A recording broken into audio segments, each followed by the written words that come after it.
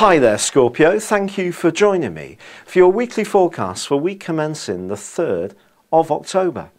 You make your way into this new month with a cluster of energy in the most psychological part of your scope. This is wonderful if you're somebody who loves personal development.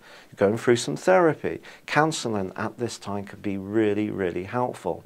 Then again, if you're interested in alternative medicine, fundraising for good causes, your good deeds and your gentleness can certainly come to the fore in a very positive way.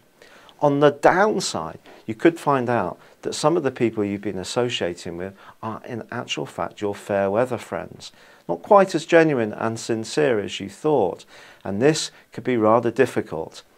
And psychologically, you may have to come to terms with some parts of your personality that you weren't so aware of when this week began. And part of this is down to the quarter moon of Tuesday. And this is going to thrust into the open conversation, gossip, information that was out of your consciousness before. And it can set you back on your heels. As the week draws to a close, you may prefer to spend some quiet time just reflecting upon all of this. But all of this is preparing you for later in October when you're going to burst back into very positive action. And it's just really a chance to get more in tune with what really motivates you. Thank you for joining me. Good luck and goodbye for now.